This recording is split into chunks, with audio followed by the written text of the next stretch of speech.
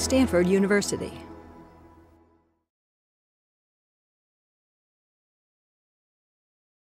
I'm roughly your age, and I come, not today, but back when I first started, and I came out here with my dad, and he and I had talked about venture capital for years. He had been in the investment banking business, but there was only J.H. Whitney and in New York and the Rockefellers, and then in Boston there were these this American Research and Development that had been started by a guy who taught me so-called manufacturing. It was basically his philosophy of life. He was Frenchman, but he very creative, and everybody loved George Doriot. We were the first venture capital company in the West. I was one of 5 young guys, only one of whom had been in the investment business. I had been in the steel business, a couple others. And we settled on the Stanford campus. The 3 senior people were my father and his assistant or deputy. They were both rank of ambassador running the Marshall Plan in Paris. And Averell Harriman, who ran it out of Washington, told my dad that as a deputy, he would probably do well with a guy named Fred Anderson, who had run the 8th Bomber Command during the war out of England, and he bombed, and there was a movie written about him called 12, I think it was 12 O'Clock High or something like that. And he wasn't Clark Gable, but it was a famous movie star that played his part. And he was a risk taker and fit perfectly. My dad was more conservative, had been with Dillon Reed, which was like Morgan Stanley in those days, long before Goldman Sachs really took over the territory. And we all came out here. Nobody knew anything. Anderson had made a couple of investments because he had been out at the Travis Air Force Base north of San Francisco for quite a while, and he knew San Francisco, and he made a couple of private investments. And my dad knew investment banking, and one other young guy who was the first backer of Oracle, as a matter of fact, Don Lucas, was the only one that had any investment banking experience. So we all got together, and my first deal was right down the street, brought to me by a friend, Reed Dennis, and he said, Draper, take a look at this company, Corbin Farnsworth. And Corbin Farnsworth made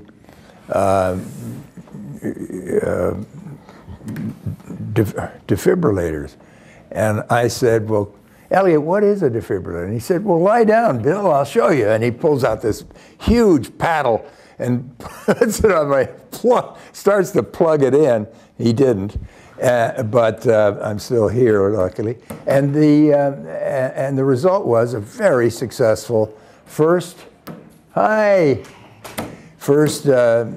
experience, first defibrillator in the world, and it saved hundreds and thousands and hundreds of thousands of lives, probably millions of lives since. So, and that was my very first deal. So the thrill of saving lives and making a lot of money in that order is really exciting. And it was my first deal, and I was very excited about it. Then we ended up doing quite a few other deals at Draper, Gaither and Anderson, but I decided to go off on my own. And the reason for that was after 3 years, and the reason for that was just simply to do my own thing, which a lot of you are in this class because that's what you want to do, and I encourage you to do it big time.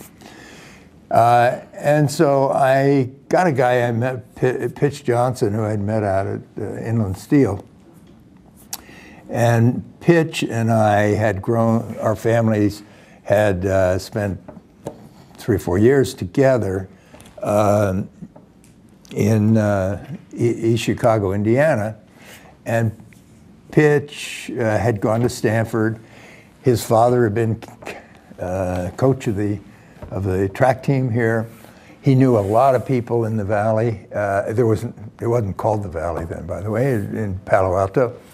And so he was a good connection. He was an engineer. I felt, geez, I'm a history major from Yale. I got to have somebody that knows what this is, so I don't have to ask what a defibrillator is. Although nobody knew what it was at that time. So we fit together very well. And we made a couple of deals, got our picture on the front page of the Palo Alto Times, backing our first deal out of that, which was it shoved underweight boxes in an assembly line off the line by weight. It was, measured the weight in action.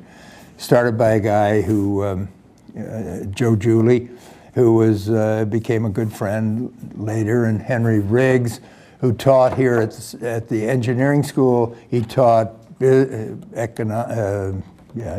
finance, and he taught engineering in the business school, a little bit of each, and he later became president of Henry Mudd College. But we got him out of Stanford to join us and become the CFO of this little company called Illumitronic. We sold it,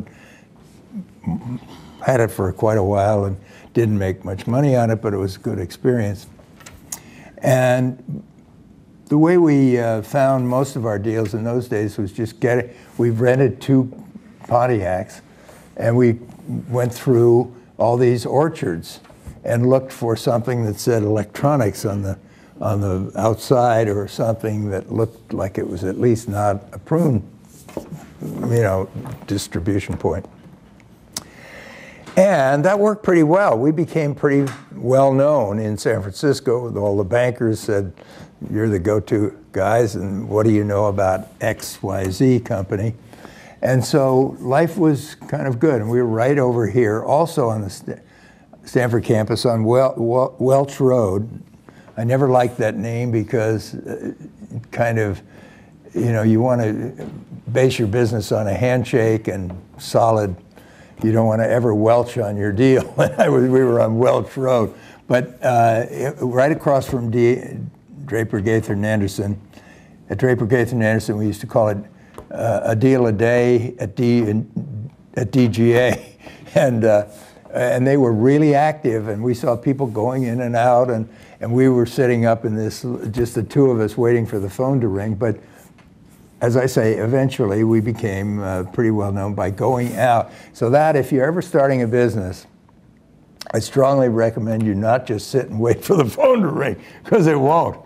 But get out and tell people what you're doing, knock on doors, go to some conferences, and make it, make yourself known.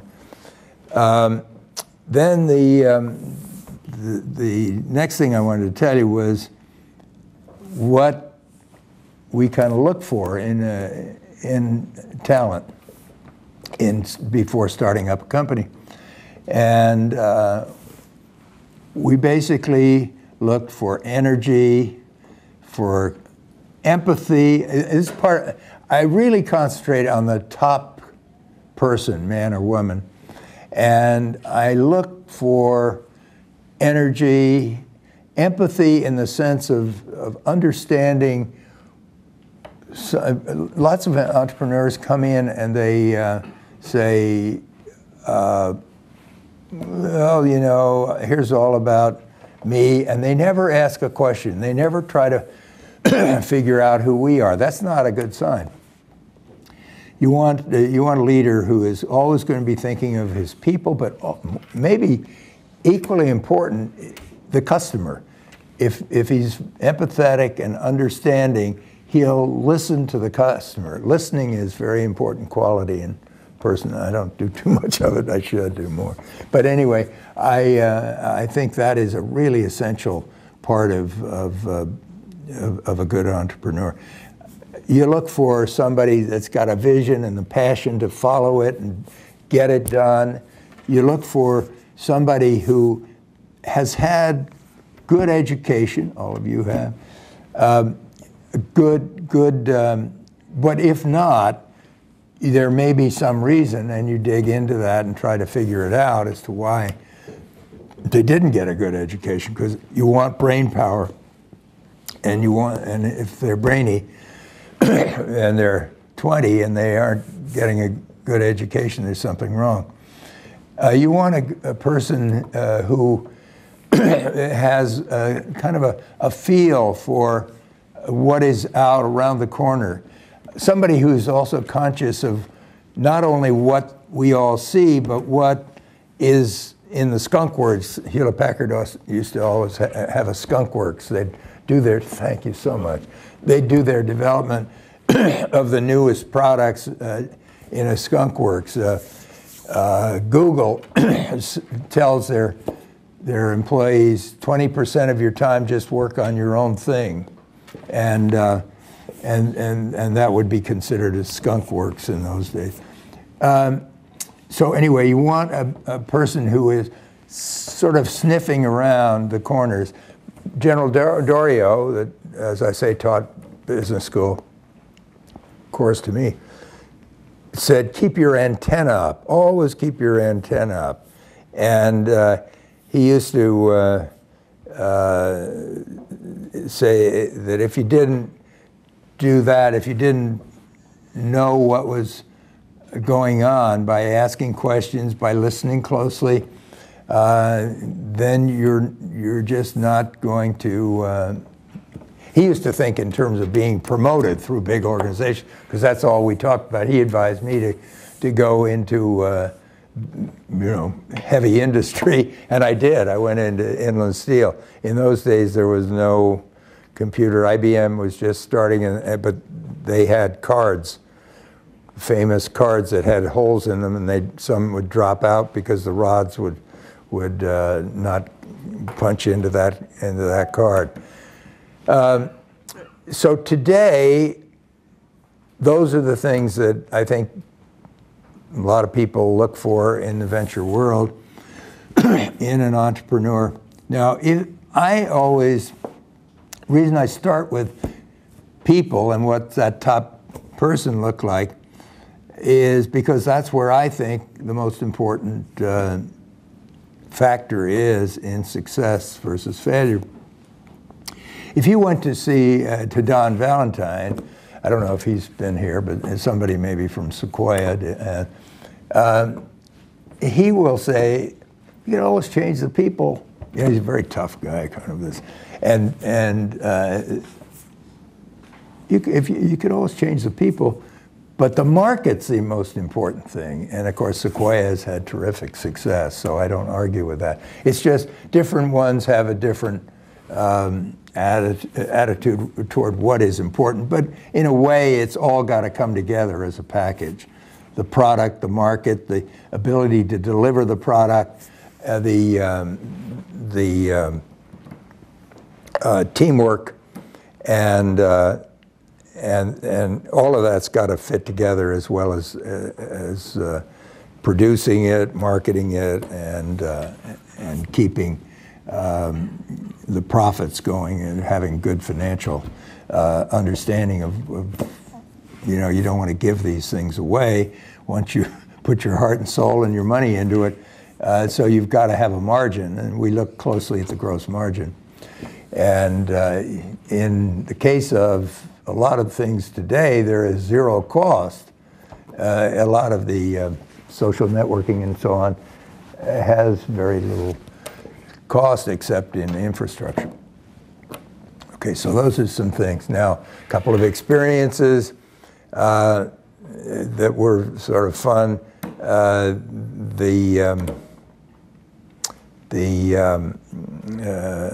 group of 4 people came in, and they had come over from Atari, and I said, well, after you're finished, you know, making these game products, and you made a lot of money in this new company, what would you like to do then?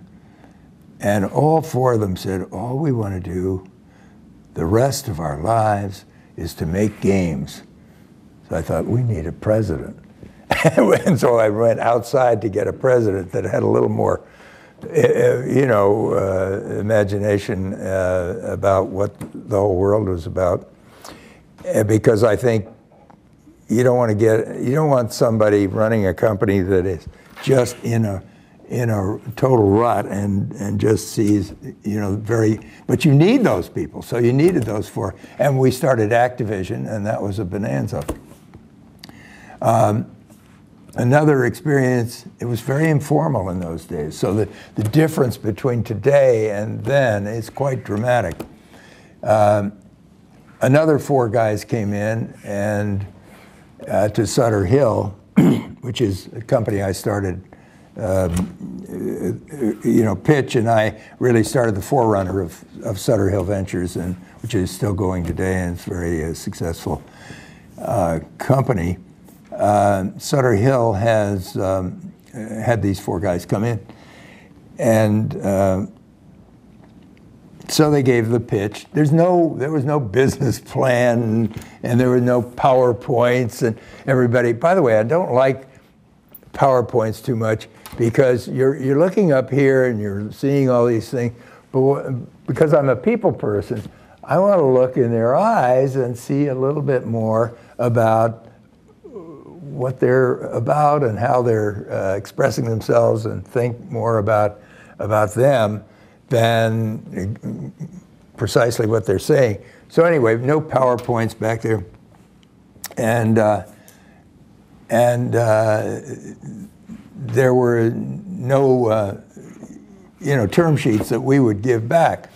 This is the way it works. 4 guys walk in, they kind of tell, well, we want to make some new equipment that would be very, what the hell is it called? The disk drives. I want to make some new that have memory, and you don't hear about them today, but they made a lot of money for us back then. And we had already backed a disk drive company, Century Data, and we had backed one other one. Anyway, we backed these 4 guys, but I said, okay, well, it looks really good, interesting. Who's going to be the president? And they all looked around, and they said, well, we haven't really thought about that. We haven't talked about who should be president. Why don't you be president, Jim? You've got the least to do. And Jim Patterson took it to $2 billion, and, which in those days is a big number. And it was a very successful company. We did it with those 4 guys. But I used to just write out on a yellow pad of paper, okay, why don't you put in all the blood, sweat, and tears. We'll put in all the money to get you a year down the road, say, and you get 50,000 shares, and we get 50,000 shares. Today, there's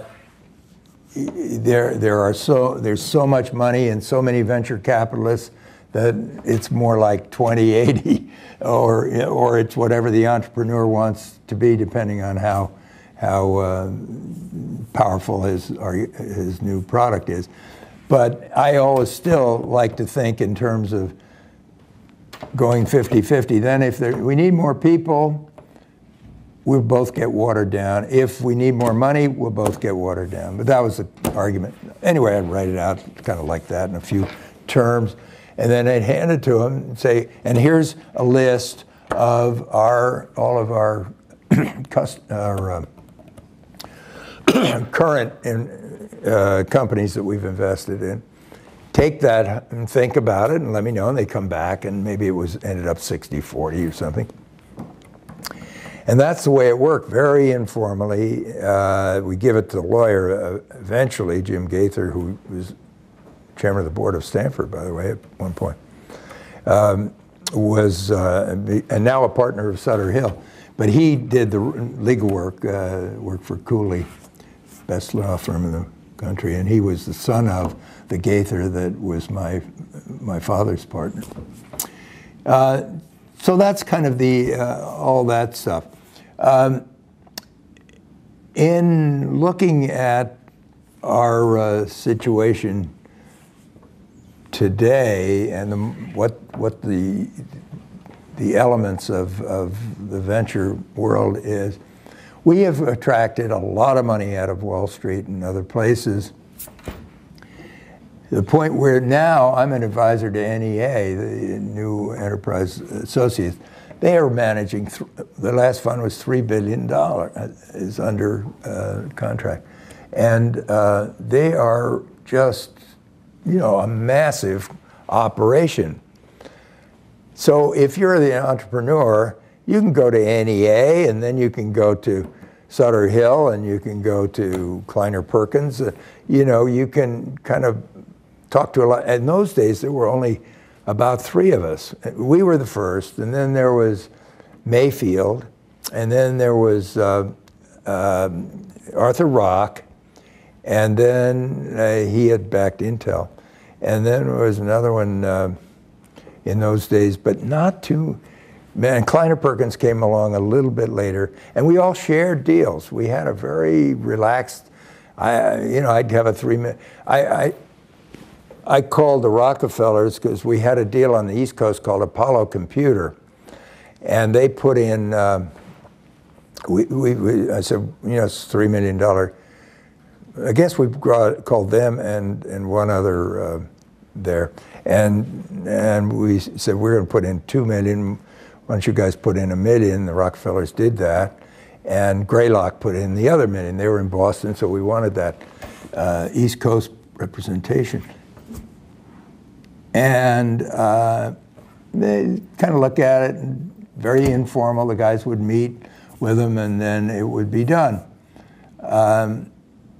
Today, it's a very different process. It seems almost mechanical to me, but the disadvantage is that we as a venture capitalist, Sutter Hill, don't really have a chance to get checked and balanced by another venture capitalist who says, hey, have you thought of this? This is really, and you know, we kind of liked the idea of sharing. Today, NEA can't possibly, Groupon comes along and they want it all, you know, because they got to move their needle, they always say. So those are a little bit differences in what has happened. Now I want to tell you about international because Ernestine told me to cover that.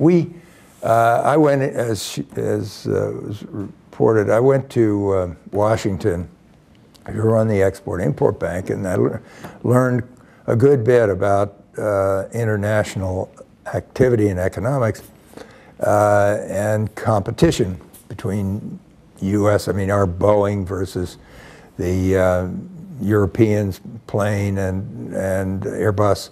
And we had a very, you know, there was a lot of international things going on. I went to OECD meetings and negotiated with a lot of the other countries on raising, you know, trying to bring interest rates into the proper line and doing various things that that international activities take you to. And then I went to the UN, and I was in Washington for 5 years, Reagan and Bush, and then I went to the UN, and that was a fantastic program, and a very large grant aid program. We had people in just almost every country in the world, and I got to 101 developing countries, and then raised money directly from the parliaments and governments of the rich countries, so that we, you know, at that time it was about I don't know, $1.5 billion of distribution to various projects that were not the World Bank is the largest, you know, developing country support system. They build bridges and power plants and schools. We did the software, more or less, the nurses programs, teachers programs, irrigation studies, and that sort of thing. So our money went, I think, a little further in fact, and it was a great job. And I had the best person I ever worked with was a Jamaican, and he was my deputy. And he had run Jamaican Airlines and the Jamaican Central Bank. Small countries send very good people to the UN, and the UN is very undervalued. It's too bad that the US doesn't quite get it, because it's like Bechtel not really supporting the Chamber of Commerce in San Francisco. It's a rather ridiculous thing. But anyway, I got to know the world quite a bit. So when I came back, I met this Robin Richards, who was a terrific gal, Phi Beta Kappa from UCLA, from the University of North Carolina, and she was, you're the Phi Beta Kappa from UCLA, and we hit it off, and she ended up being my partner after 3 hours of breakfast together on a Saturday morning. And I had knew good things. It wasn't that I just I had gone with a friend of mine a couple of nights before to hear her report on a similar idea that my friend had, Bill McClashin, to go into Chile with some money and private equity and help get started. So I knew she was good because she organized a whole group of people. They gave a good report. It was the last one. And so I knew that. She also hit my fax machine with a, let's get together and talk about venture capital. So I knew she was a self-starter. I knew she was bright, and I knew she was well-educated, and she was a very pleasant personality, which I learned pretty quickly. So we became partners, and we're still partners. And she and I went off. And so here's the thing: do you do what you know and just do more of it, or do you try to do something a little different and maybe do it before anybody else? So I decided, having learned quite a bit about the world, and this is where the government experience really came back to help me, was that I learned that really a lot of the countries just don't have any mechanism of venture capital and system for getting going, and so startups aren't really, they're kind of too easy to fail, and therefore there isn't much innovation and so on in many of these countries. I knew Asia was growing more rapidly than the rest of the world, and so we both decided that was the place to go. And I better drink this. I bet you've been watching this. I've been listening with rapt attention. After going all that way, spending all that money and all that. Anyway, I ended up with her going and checking out China, checking out Indonesia, Vietnam, and Hong Kong, and we ended up going to India. And truthfully, I had been to India a number of times, and she had gone just the summer before. So we didn't do that together. We decided we would go there, and that would be our country. So, and on the first stop, first time we did go, I happened to know the man who is now prime minister, but he was then finance minister, and before, when I knew him, he was between jobs. He had been head of the Central Bank of India. and a great guy. So I introduced her to the new finance minister, Manmohan Singh, who had really began to turn India around. And just like in a business, if you have a leader that knows where he's going and can take them, the rest of the organization there, he began to turn India from being insular and not interested in outside help and outside cooperation and outside influence. They were, ever since, Gandhi's time, they were we can do it all inside. Well, you can't. In a world that's getting smaller and smaller, you've got to be, in order to be competitive, you definitely need to have an understanding of where the benefits and pitfalls are in the world, and then work with it. So we did that. We went to India, and we ended up going about 4 or 5 times a year. She had a connection that got us to a man named Kiran Nadkarni in Bangalore, and Kiran became our first partner, and we together hired another man who's in Mumbai, Abhay Havalder, and we started up from scratch in a strange country with very little money, because I went to Harvard and a couple other places. I didn't go to Yale where I had gone because I had been on that board, and I was a little worried that I'd be, sort of conflict of interest.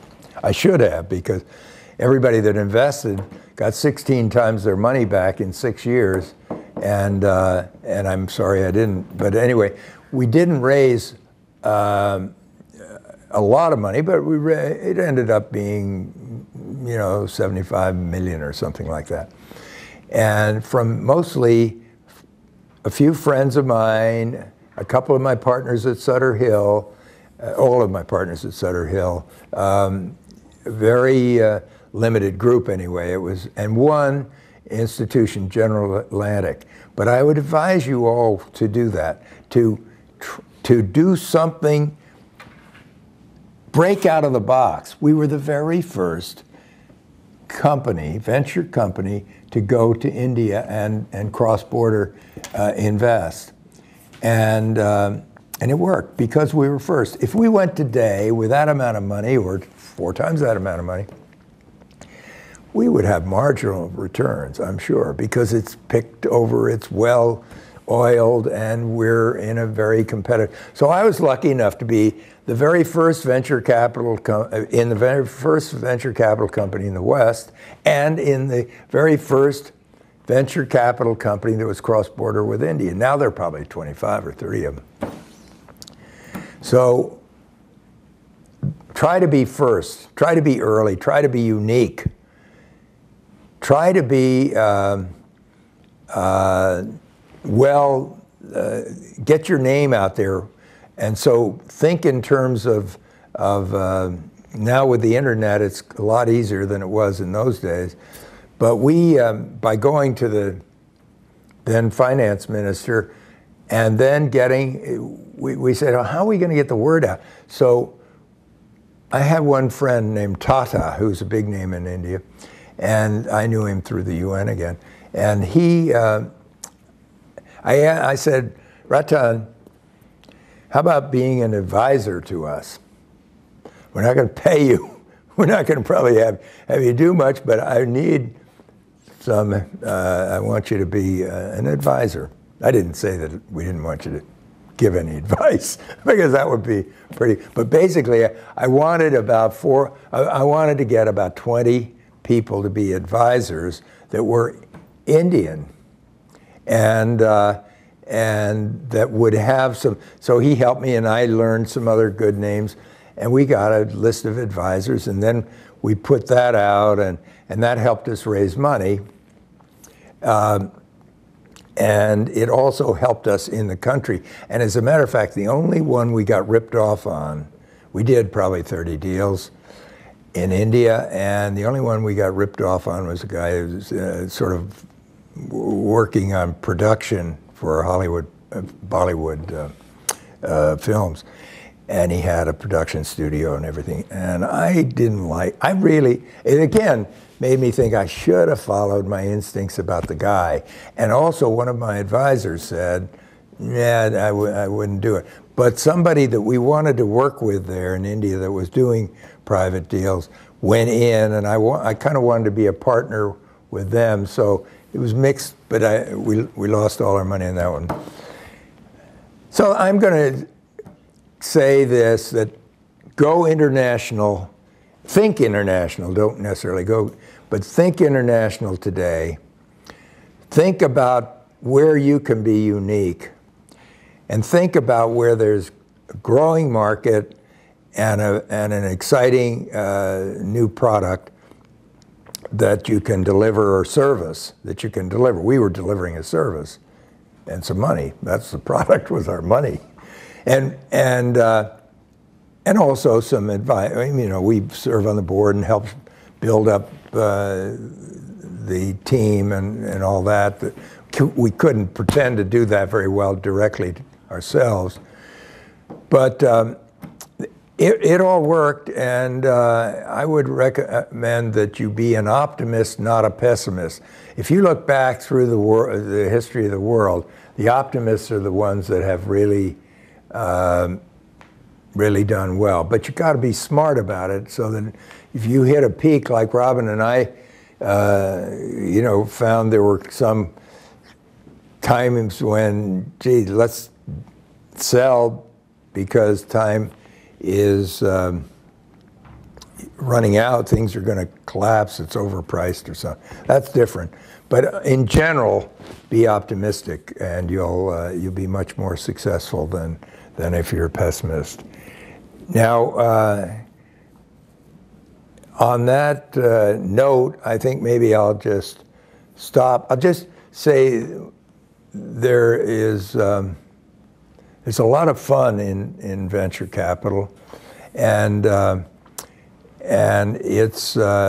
a lot of fun in being an entrepreneur. I think the entrepreneur, honestly, if he's successful, can have even more fun and pride because he built something, or she built something very significant, and they can always look back. Like I look at Sutter Hill. I really started that company up, and I'm very proud of it. They've had a 31% IRR. For the 20 years I was there, they had 42%. It slipped a little, but it's 31%. It's not bad. And I'm very proud of that, and very proud of the Draper International. We declared victory and went home because there were some, Robin wanted to have babies. She's now got 4, and she wasn't going to be so much a part of it. My wife has Parkinson's, and I didn't want to go to India 4 or 5 times a year. And so we decided to, you know, just bail out at a peak, and it probably was the right thing. Although I always kind of regret it, because in a lot of ways, because I hear back that the Draper International name is really well known in India today, and because we were first. So I'm going to stop there and then just let you guys shoot at whatever you want to do, whatever you want to ask or talk about. Yeah, I was definitely thinking for questions if everyone can get into groups of 3 and try to think of a question that you think Mr. Draper can't answer, and buzz amongst yourselves for a minute. Can't answer? Yeah. Tough question. Okay, who's got a question? They're going to buzz first. Pardon? Brainstorm first. What? We're going to brainstorm first in small groups. Ask you how You know, what happens is... Oh, wait a minute. You're going to brainstorm now? No, they're going to go in groups of 3 and get questions that you can't answer. Wait a minute, I got another trick for you. I haven't told you anything about the foundation and the startup of social entrepreneurs. that we decided to put our money into, and I've got a case study. I've got a case for you on that subject. So what I thought we had talked about would be, let's just have a little free form now. I mean, if you want to break into groups, that's fine, and ask questions. Well, that's fine. Let's do that. But will we still have time for me to, I got a case that'll take them 5 minutes to read. Yeah, definitely. Up to you. So we can either. Okay, let's do that. Well, you break up and do whatever you want to do. You have 1 minute to think of a question for Mr. Draper. Hey everyone, we're going to start with the questions from this side of the room and going around. So starting with Yasmin's group.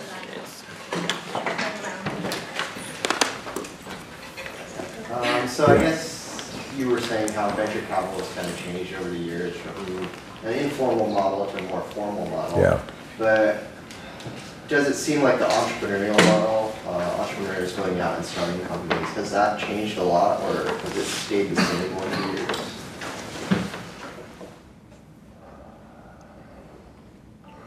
Well, there was no social networking.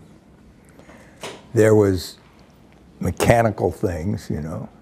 The chip was the big driver in the valley, and hence it's called Silicon Valley. It should be called Terman Valley because Dean Terman was, you know, the provost here and head of engineering at Stanford, and he's the one that brought business together with academia. And so the entrepreneur, okay, so the entrepreneurial model, every model of every company that starts up is different. In some slight way, in some cases, in some massive ways in others. If you're an entrepreneur and you've got, you know, sales talent in your genes and you just love selling, and you know, you've got a place in life. In our economic system, you've got a big place.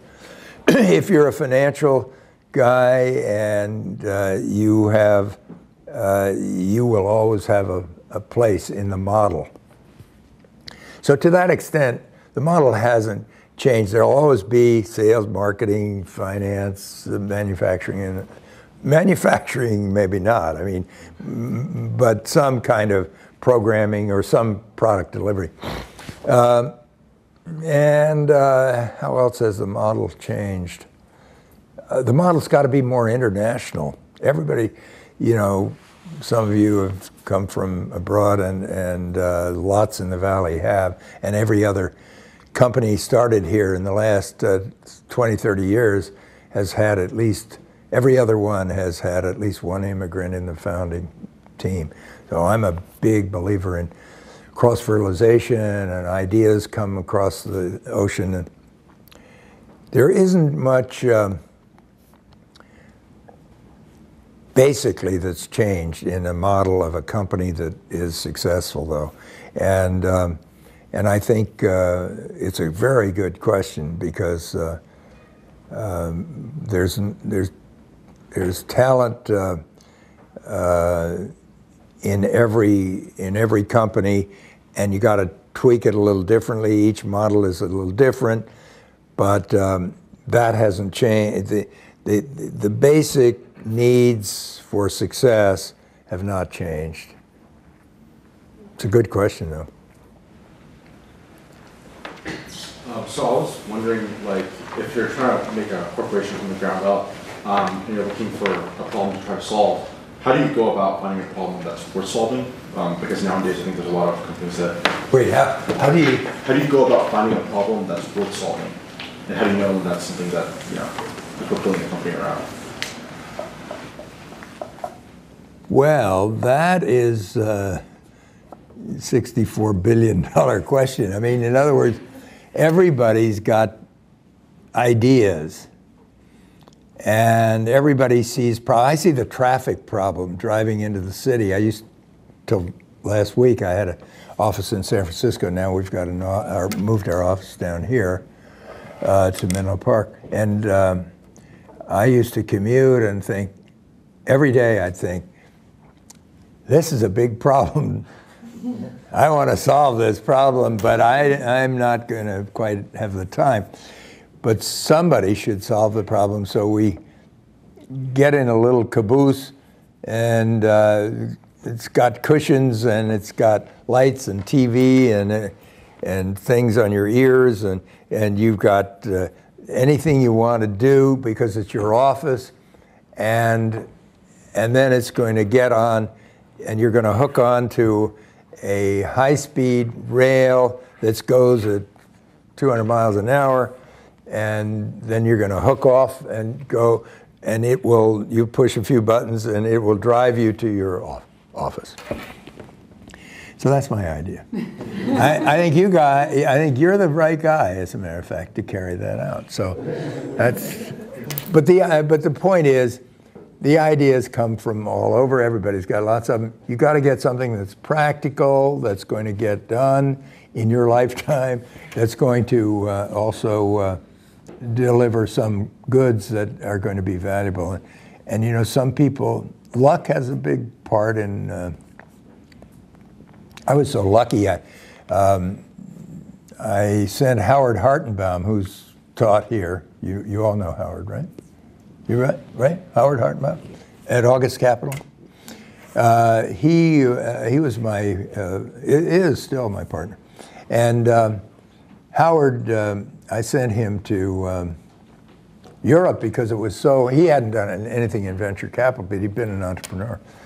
And I said, you know, it's awfully crowded, all this tons of money in venture capitalists, and probably 150 of them in the Valley alone. I said, why don't you go to Europe? There's not much going on there, and competition. And it's very important to consider your competition, by the way.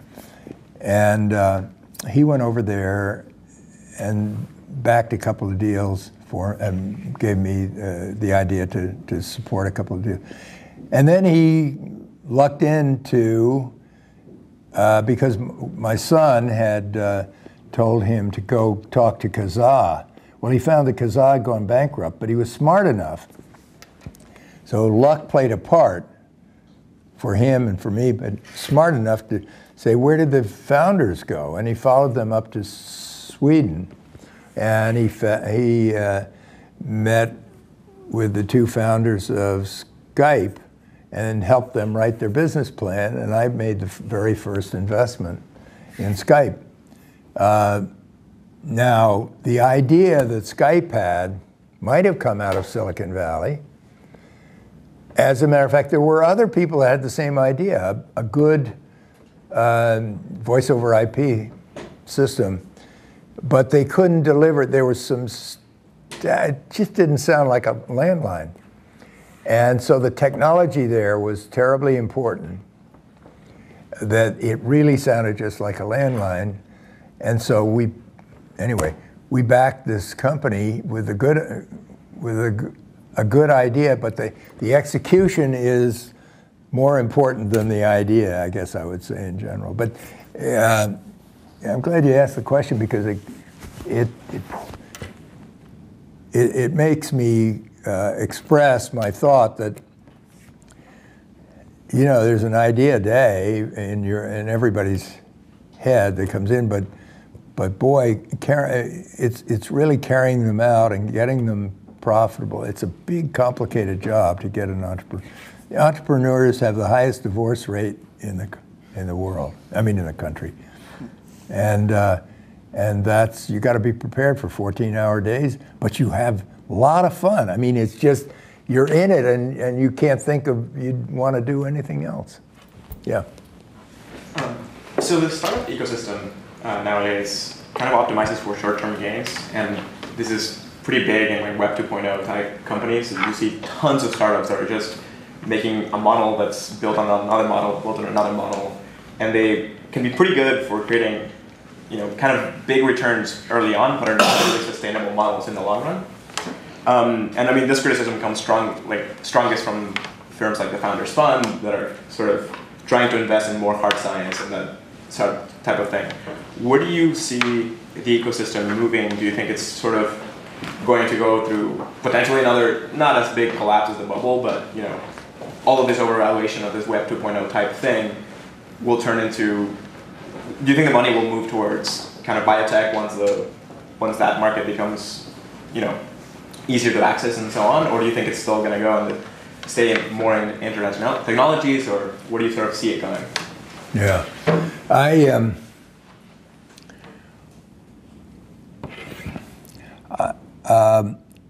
I'm not a big visionary, and so that's why in both my nonprofit foundation and in my venture work, I depend on the entrepreneur to give me the vision of where he or she thinks the world is going and where they're going to fit in and how I'm going to make a lot of money supporting them and have a lot of fun. Have a lot of fun. You got to think about that. I mean, if you see somebody you just really like, the personality and everything, you're going to have fun, and maybe you don't make the most money in the world, but as long as you don't lose money, you feel pretty good about it. I've even lost money on some people and just been delighted that I was involved. But my feeling is that I tell people that I said this in the book, I'm not sure, that if I were to be telling my son to study something, I would tell him to study biotechnology and get into that field, because the body has changed so much in the last not changed, but the body has, we have learned so much about the body in the last 10, 20 years. It's dramatic, and I can see that that's going to accelerate through non-invasive methods. And we look back at some of the things we're doing to our bodies now and laugh. I won't probably look back, but you will. And I'm just saying that it is a good industry to get into, but it has been very complicated by government rules and regulations. The FDA takes forever. I think I read in the New York Times yesterday or today that something like this is the first pill that they've approved at the FDA in the last 13 years. I mean, there's something, I must have misread it, but it's something like that. I mean, everybody who's in the industry says this takes forever. And so it takes gobs of money to keep going and deliver. But once you deliver, you can save lives and do wonderful things. So I'm, telecom is going to change. We're going to have nothing but a wristwatch, and we'll be able to, we'll have a Dick Tracy wristwatch. You guys don't know Dick Tracy, but I grew up with Dick Tracy. And so that, there's going to be changes in the transportation. They're big time. We're going to go to the moon a couple of times, everybody. I'm sure you guys will get to the moon. You're going to go to the moon. I'm sure of it. I'm sure of it. You're going to just want to be one of those that maybe it'd only be 6% of the country will, but I bet you 6% of the country goes to the moon. What's the next question? We were wondering if the characteristics of investment we look for in India are the same as in Silicon Valley. And so what kind of company profiles were we looking for there versus here, and if there was a difference? I wish Robin were here because we'd have a lot of laughs. I mean, we go to down this little alley and we walk up these 8 flights of stairs and we find a little oily guy in the back room, and we'd say, "So you want to start a company?" or "So this is your company?" And it was quite different, particularly when you're in the startup phase now. On the other hand, we met with people who are now, among the 10 richest people in the world, and we're then just Infosys, the president of Infosys. We met with him, superstar guy. He's the Dave Packard of India. And he was way ahead of his time. He had a campus, educated all his people and gave them all stock. He was a terrific guy. The guy who was working in the back room, he called him in and he said, you know, this glass, for example, he's talking to us, and this guy is standing there trembling. This glass, for instance, is very important that it be clean. And he said, it's very clean, congratulations. You know, that was his job. Everybody in the organization had to have the idea that his job or her job was really important to the success of the company. And that's why that man is so, that's Murthy, Naren Murthy. India was complex. They had an SEC that, you know, very cumbersome, and it made it difficult to get your stock, difficult to know the rules, you know, and there was a lot of government involvement still, even though this man, as I say, Prime Minister, who's now Prime Minister, was trying to cut away a lot of that and make it a lot easier for foreigners to invest and for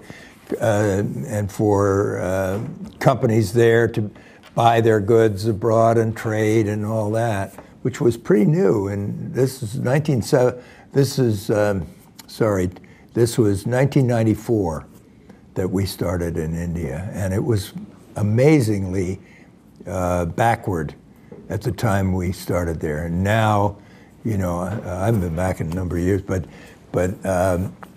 I understand it's just really dramatic. Although they've got worse traffic jams than we do around Bangalore, apparently. It was different.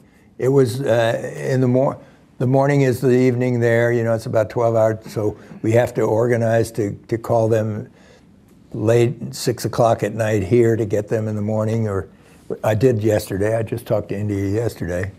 Because we still have one deal. It's the Yahoo of India. And we're trying to get rid of it, but we bought rupee stock. That's another problem.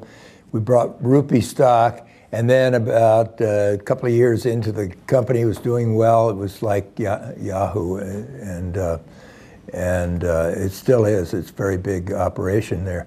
We own 15% of it. We've sold all our other ones out of the Draper International, but this one is still hanging because we got rupee stock, and 10 years into, I don't know, a few years into our investment, he said he wanted to raise money in the U.S.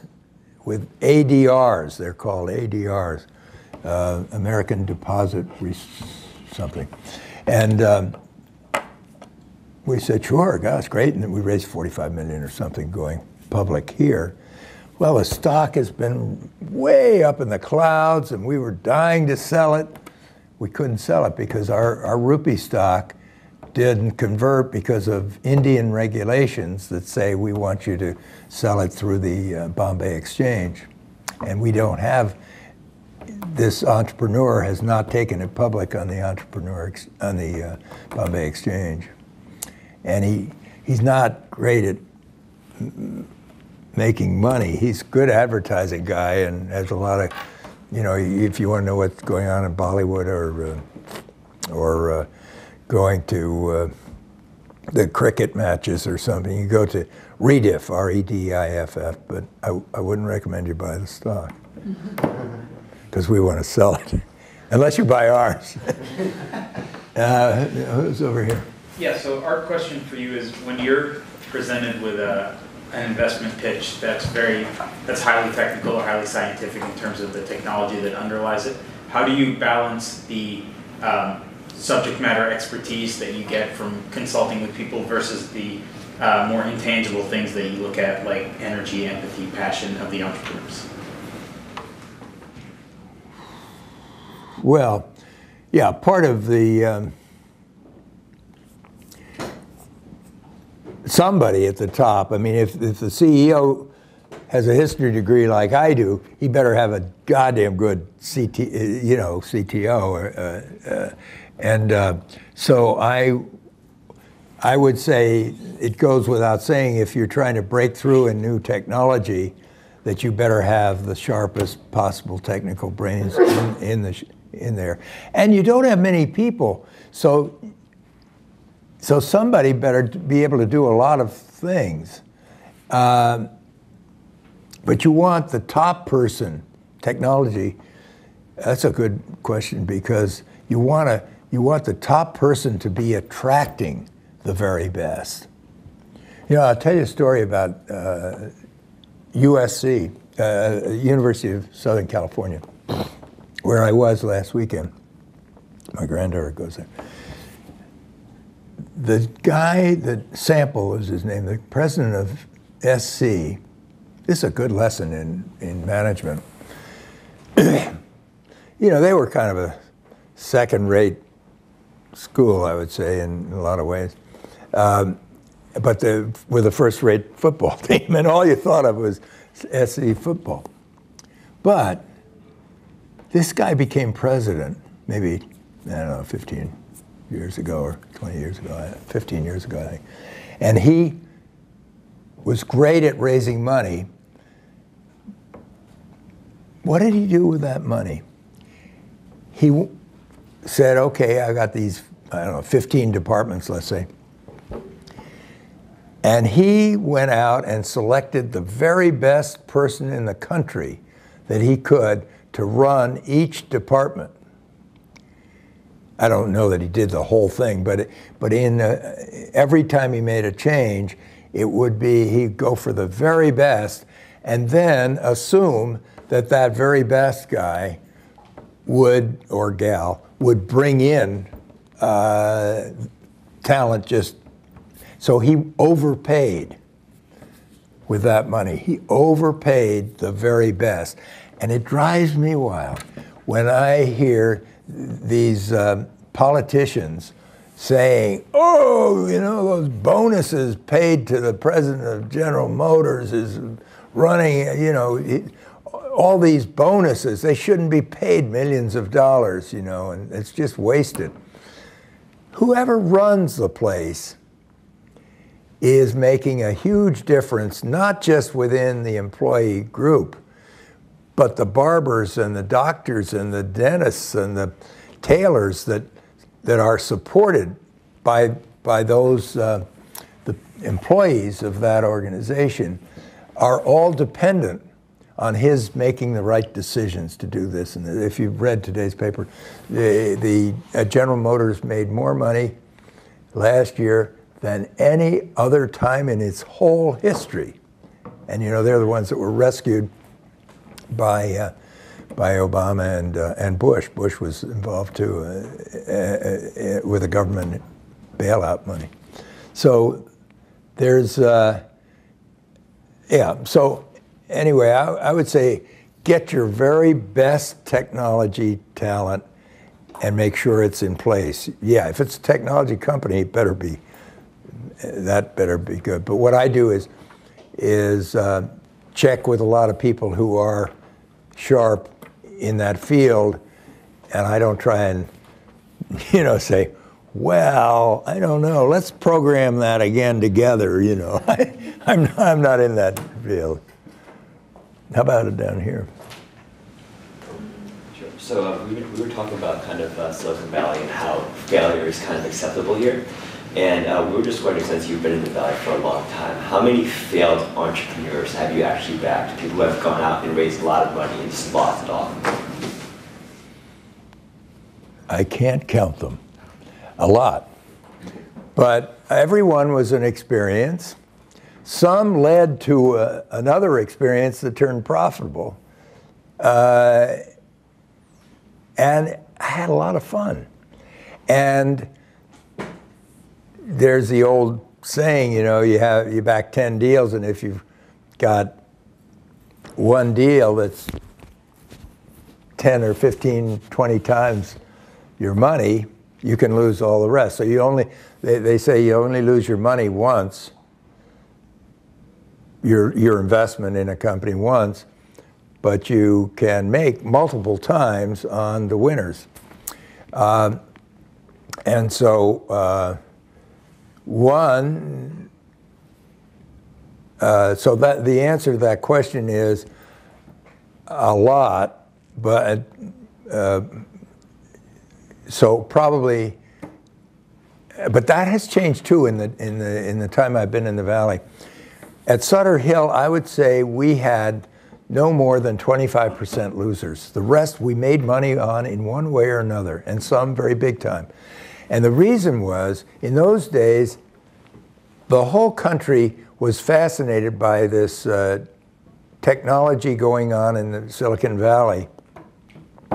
And so we had a company that punched cards at a gas station, Datadynamics it was called, and we were going to sell for $100 to each gas station. Well, it was a failure, but we sold it to Addressograph Multigraph, I think, or some, because they wanted just the team.